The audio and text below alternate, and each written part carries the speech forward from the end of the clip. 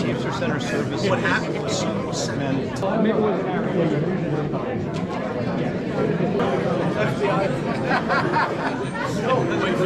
He's waiting for a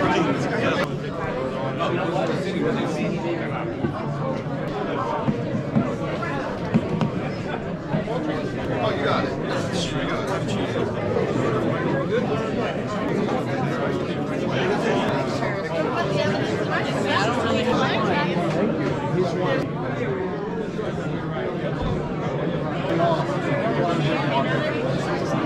Thought twice. I have a little hand.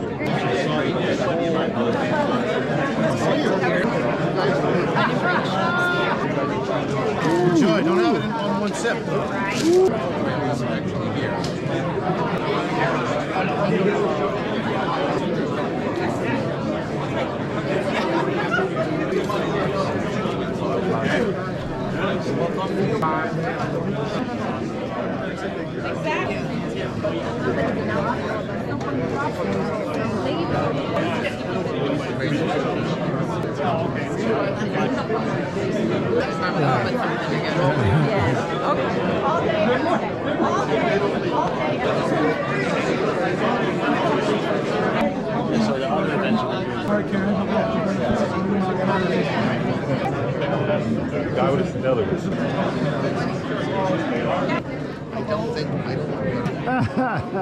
I had one of those about 4 years ago.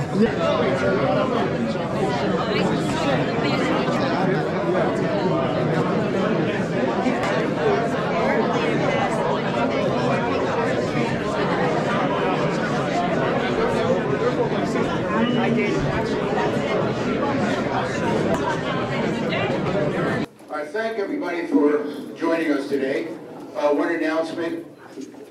Just got a note from Stephanie. Where's Stephanie West? Stephanie West puts all these programs together. Let's give her a tremendous round of applause. All right. And next party, you know, Stephanie will say we're doubling on the beer. I don't know why. It's doubling on the beer. So we got a short notice. We are short of help in the kitchen. Are there volunteers? I don't know where that came from. All right, so the 4 honorees today are very, very special. Carolyn Rinaldi, I know, a terrific lady, but the union, I worked with the union about 50 years ago. This is not a joke. I was working for the city. I was in charge of placement. And the members drive buses. They are the nicest, hardest workers. I couldn't believe what they have to go through. And I was in special ed, so you can imagine your kids were flying around. So special thanks to those people. The executive board is here from 1181. Stand up. Everybody, give them a nice round of applause. These guys are here. And I did such a good job that I got promoted. True story. I became the chairman for the Committee on Special Ed because of my work actually with your union. So thank you. I believe so, yeah. Chris Silvera and I have been friends a while, a long time. Chris is somebody that sometimes people think is outspoken, but he has been a force nationally, not locally, nationally, and on a number of issues, and a tremendous, he's still active, right? He's still active, a little less, me too, a little less. So for the work that Chris has done nationally for unions, let's give him a tremendous round of applause.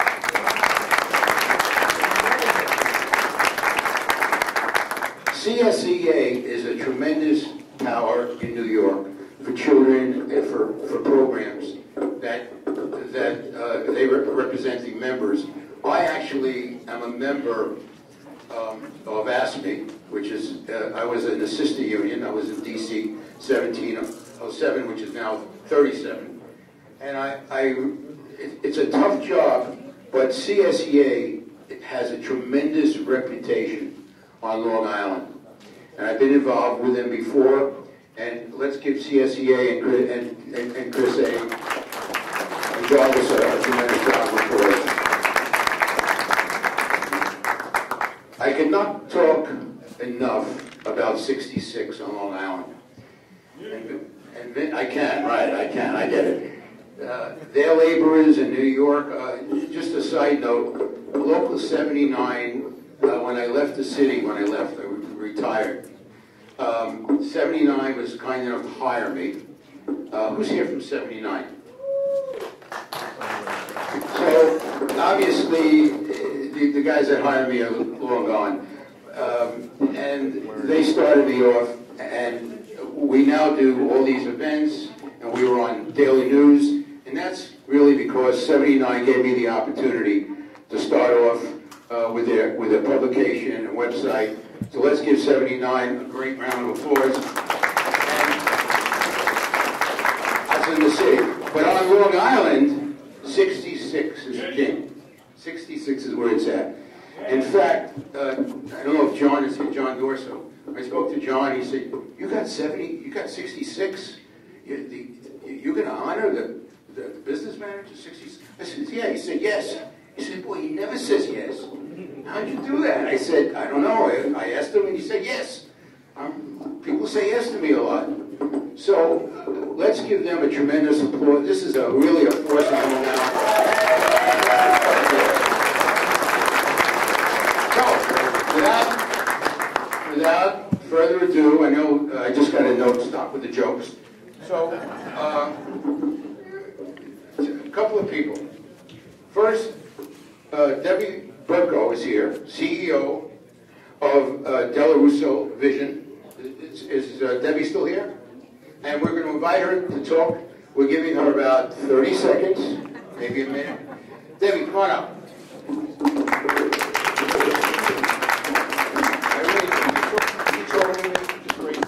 Nah. I need 45 seconds. Good evening, everyone. Good evening. Good evening. On behalf of Dr. Jeffrey Della Russo, we want to thank Neil for putting on this prestigious event tonight, and we thank you for having us. Della Russo Laser Vision has such a unique relationship with the unions and their members. We are the largest and longest family-owned LASIK vision center in the country. Dr. Joseph Della Russo founded the practice in 1990, and he was one of the founders to get LASIK FDA approved.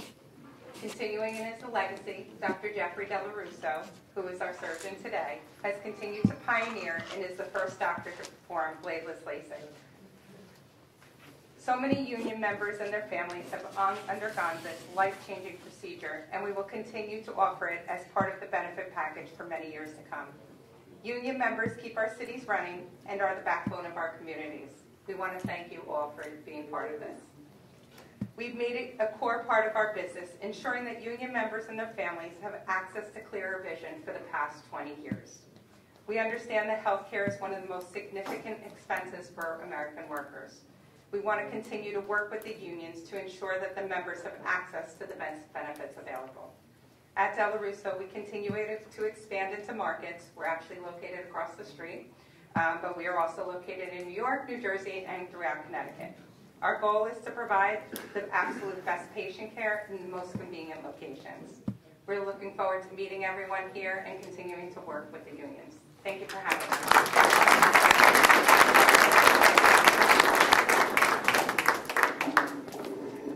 And it's my pleasure to introduce a great attorney from a great, really a great firm. And is Erin still here? Erin McCabe.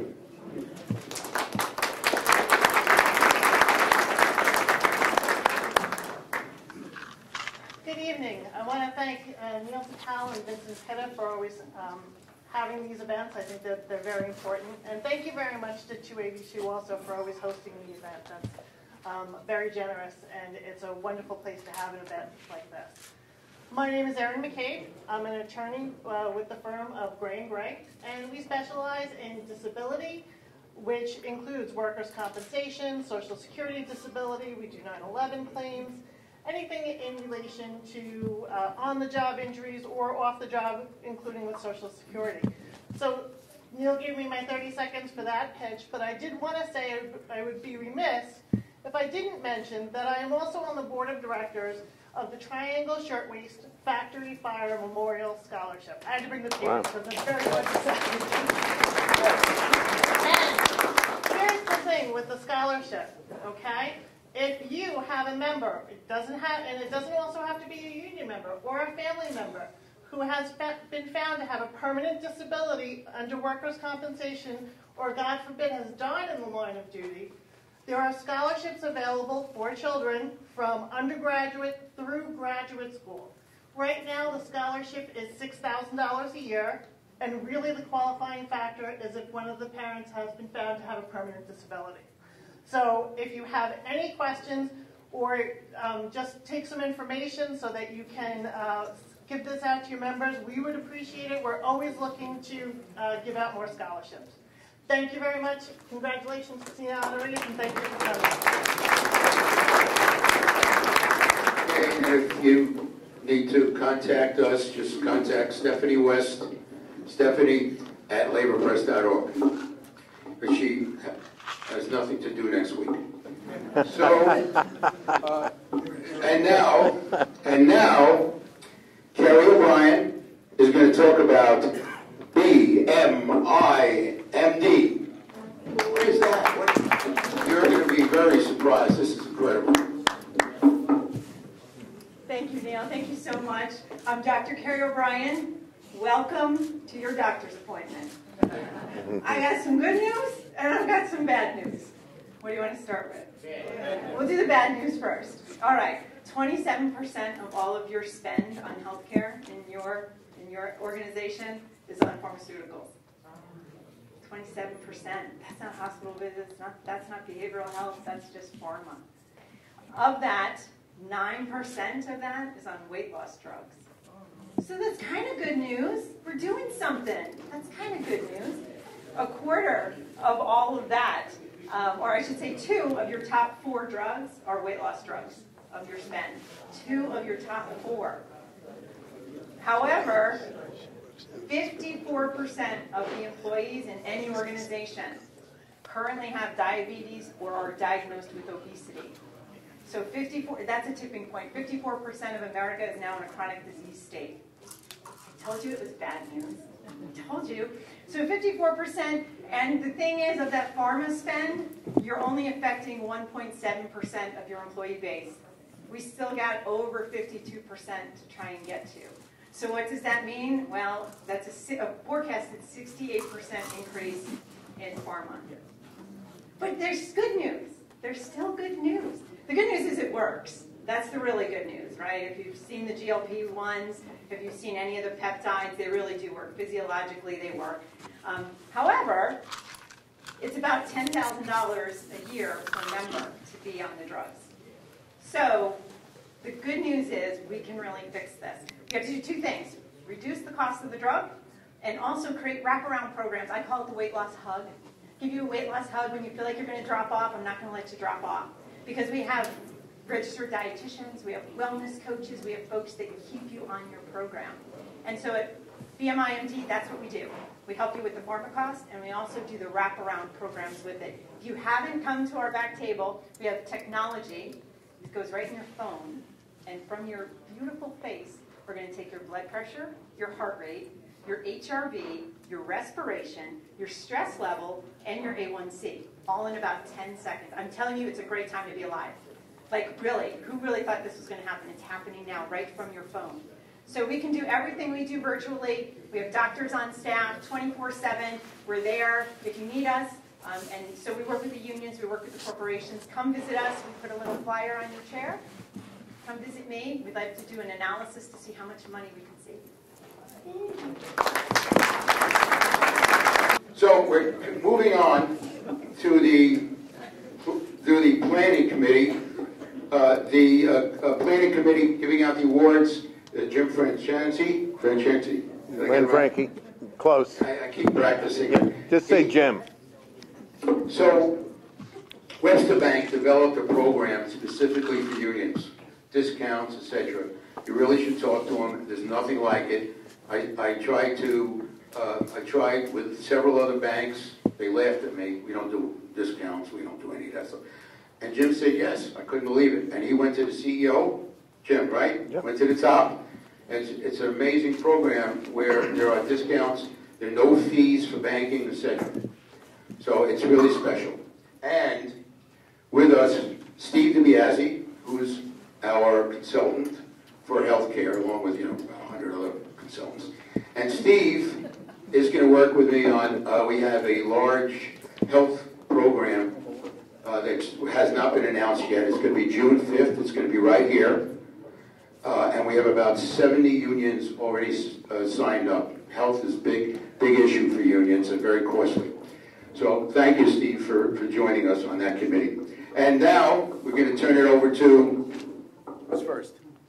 I think Carolyn Rinaldi is up first. We didn't rehearse. You have to rehearse these things, really. You have to get together ahead of time. You have to rehearse. Ready? Go. Ready to go. Here we go. Showtime, ladies and gentlemen. It's showtime.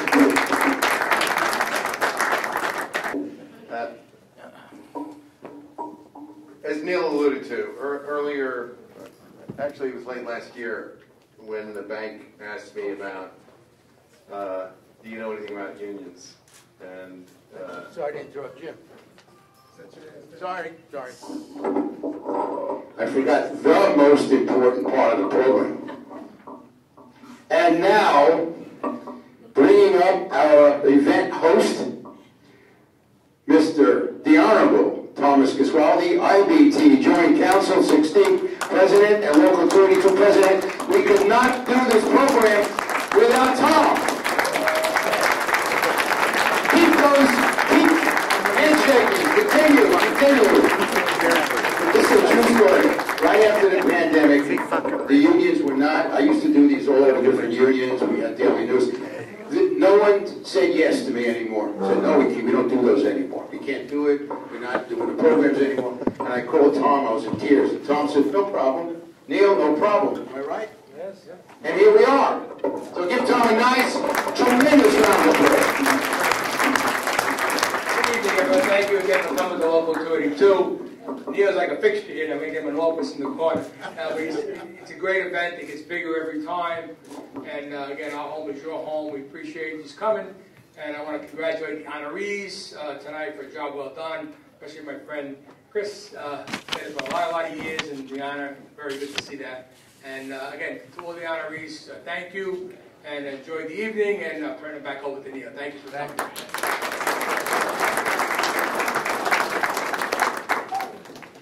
So, moving along. Jim? Are you sure? We'll see. Who knows? We'll see. You're sure about it this I'm time? raising the mic. You're sure about it? I'm Okay. raising the mic. In between, though. Okay. We're good. We're good. Thanks, Chris. what I had started to say is that when Webster Bank first, the chairman of Webster Bank first asked me to look into this, I'm a former union member. All my family members were union members. My uncle was the treasurer of the corrections union for 12 years in New York City. So I understood the reason that we would want to focus our efforts on providing financial services.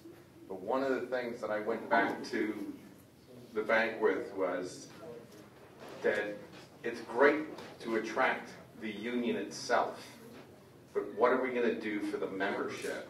So we put together, and that was the longest part of the process, was putting together free accounts for the members. You know, the member benefits was the hardest part of that negotiation, but it was a critical part of what we did, because all of you make your decisions based on your membership, the people that elect you, right? So that's where we are, and I left some brochures on some of the chairs. You can find out more about Webster Bank by looking at those, or you can go to the Labor Press website. We have a link on that website, a QR code, where you can go in and find out more about me.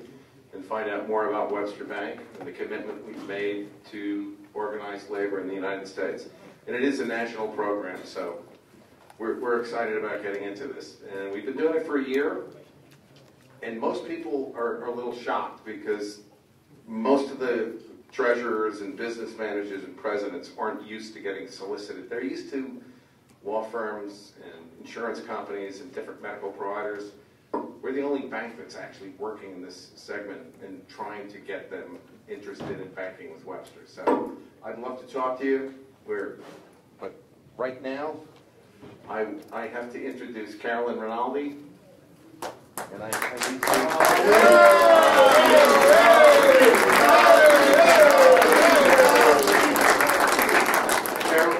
Carolyn is the Chief of Staff at IBT Local 1181, 1061, and she has a very diversified career. She came from the staffing industry. Yeah.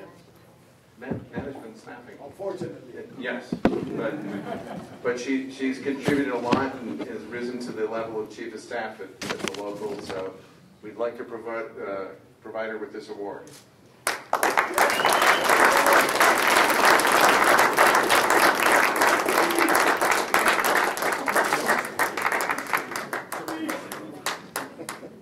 So first we're going to take a picture, Carolyn. First we're taking a picture, Carolyn, then we're bringing up everyone from 181, 1066, 1006.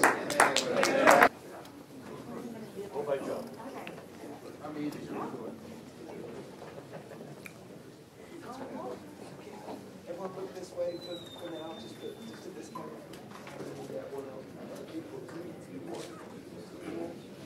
Congratulations. These are our healthcare coordinators. Give them a tremendous round of applause. Helping with our healthcare program in June 5th. We have 70 unions signed up already. Thank you very much, everybody. I'll take my 30 seconds and tell you a little bit about our firm. Acrisure, which, believe it or not, is the 4th largest agency in the world. We're worldwide. 7 or 8 years ago, I sold to them as union benefit planners, and now we still run our agency internal, but we've got an incredible amount of resources and services to all of labor. We're exclusively labor on the union benefit planners. 2 things I'd just like to rattle off really quick that I think we want to focus on are cost containment. One cost containment component that I think a lot of unions miss is prepayment analysis, an analysis of fraud, waste, and abuse. So what happens is a lot of times your TPA will pay a claim, get a claim in and pay it. And you'll say, oh, we just paid $600,000, it hit our stop loss and so on. Or $300,000 and it affects us a lot. But with prepayment analysis, which a lot of TPAs unfortunately are not doing, we come in, look at fraud, waste, and abuse, and in some cases can reduce that cost significantly, 50%, 75%. And just because of that, they could be double billing, bulking. There's a number of different approaches towards billing. So fraud, waste, and abuse. Second, a lot of the prescription, and we alluded to it, some of the other people here talked about it, on the prescription side of things, they're out of control. The prescription market is basically a Ponzi scheme. They can charge whatever they want. Believe it or not, if you spend $5 million, $2.5 million is going into the prescription company's pocket, the PBM. So what you could do to solve that is put yourself into coalitions. There are a number of coalitions that I'm sure you might have heard of, the Delaware Valley, National, and so on. But there are others that a lot aren't aware of, where you have as many as 1 million lives, 1 million, 2 million lives. The bargaining power is incredible. So we can and have, for a lot of our clients, saved as much as 30 to 40% without even changing the plan design. So for instance, if you had Express Scripts and you're paying $10 million, we could reprice it at $7 million, and it'll be the same plan design. Somebody says, how did that happen? It's the concept of retail and wholesale. Retail was the 10 million, wholesale is the 7 million. They still want to keep the account, but if nobody's going to them and asking for the discount, you won't get it. So that's just a little bit of what we do. Enough about Acrosure. Again, my company, Union Benefit Planners as well, my company connected to Acrosure.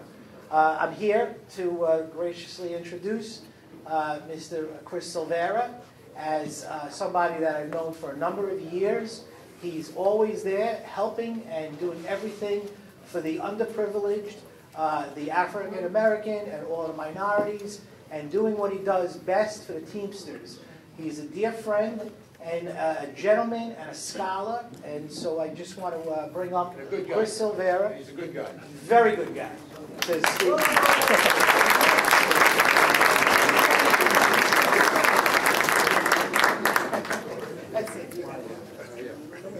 There's Linda, Clarice, and Clarice. Yeah. Come on. That's the only people I know. Johnny, come on up here. Johnny. I don't have anybody like Rinaldi, so.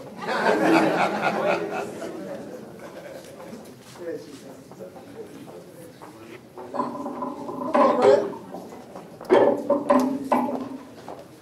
Is that Mr. Greenfellow, Linda? You don't want to get a picture? Come get it. Yeah, wait.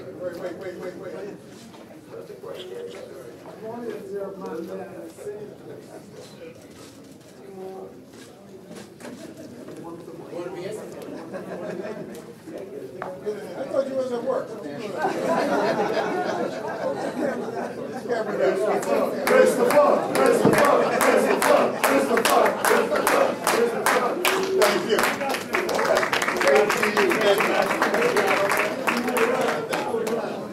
Wait for a second. I know you had something to say.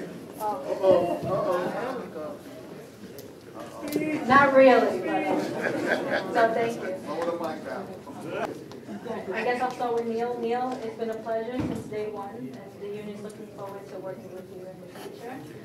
To my union, our union president, Thomas Retz, the entire executive board, international vice president, Mark Henry, 726 is in the house. I started from management, but I won't look back. It's a constant fight, but it's a good fight, and that's it. I'm happy to be here, and I'm honored. Thank you.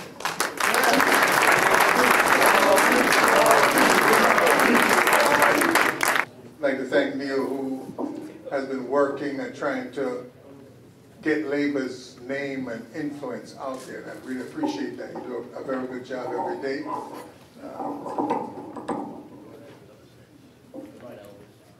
I know what I'm going to give 282. I want to thank 282 for providing space and giving us a home to have this event. Our sponsors, thank you very much. I appreciate you. You give so much to our community, and hopefully you get something back in return. For my ATU brothers,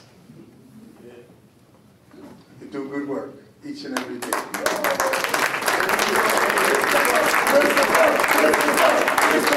Don't get better than I. So, you know, we just had a little election and things went a certain kind of way. Don't despair. There was a time when we were illegal. We built a movement. There was a time when we had to work 16, 18 hours a day, 6 days a week, and we changed that. Nothing is going to stop us from continuing to provide service, effective intervention in our members' lives to increase wages and improve their condition. So don't despair, smile, because we got work to do tomorrow. Just want to mention my partner in all these events, Joe Messina. Let's give him a nice round of applause. He's on all our committees. He volunteers. He doesn't even ask what's this about. He says, okay. And who can, you know, when somebody says like, okay, it's great. You You don't have to go through those. Yes, we're doing something. No, no, okay. So thank you, Joe. Who's next? Excuse me, Jarvis Brown, President of the CSEA Region 1 of Long Island. Remember, I'm a member. And you are a member. One of the things about Jarvis is that his philosophy is that if you want to affect change, you can't stand on the sidelines. You got to be involved. And I think the people in this room are a testament to that fact, is that we're not standing on the sidelines. We're going to get involved, and we're going to affect change. He believes in the triumph of workers, and you got to be courageous, stand up, like all of our other honorees have done the same thing. So we're proud to award Jarvis Brown.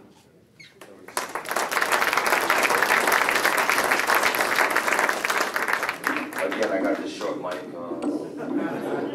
I just want to say to everybody, thank you. It's an honor and a blessing to be here. Having my opportunity March 1st to become the Long Island Region President, responsible for 45,000 members on Long Island, is a big task. And I think one of the biggest things we can take from that is, in order for us to keep going forward, we have to make sure we're communicating to educate to our members out there and always organizing more people to come into the union, because we are the backbone of what we do here in the United States and also in the state and Long Island, all right? So everybody keep up the good work, and thank you guys for the honor. Thank you. Next, we'll meet Vincent Alou, business manager of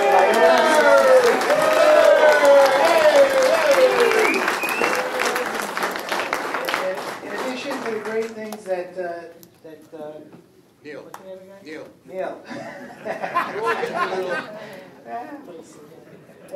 In addition to all the great things that Neil said about Local 66, a couple of things that stood out to me were that Vincent's mother and grandmother were both part of the union. And also, as an apprentice, he realized early on that the union movement was a lot bigger than any individual or self, and he learned from that, and look where he is now. So let's bring on Vincent Alou.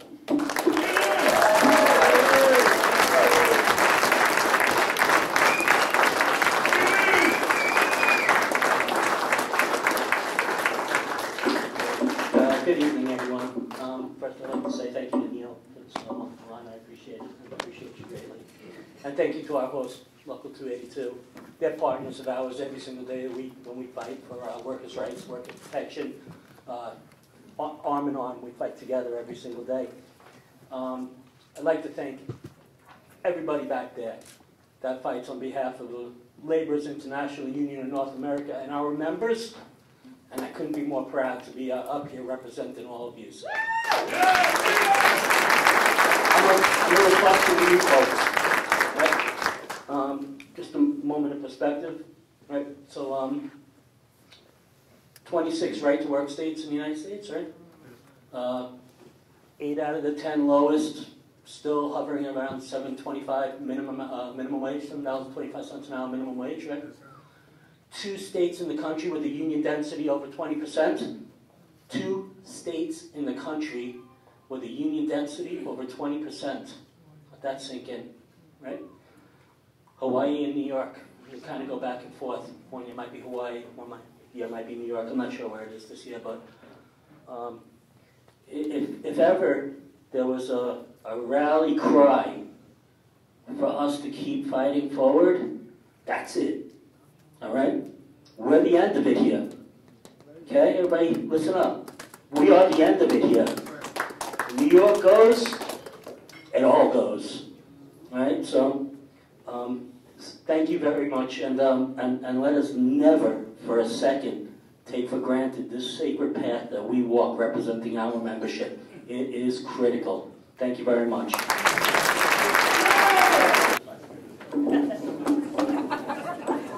want to thank everyone for joining us today. We have a lot of friends. As I said, I worked with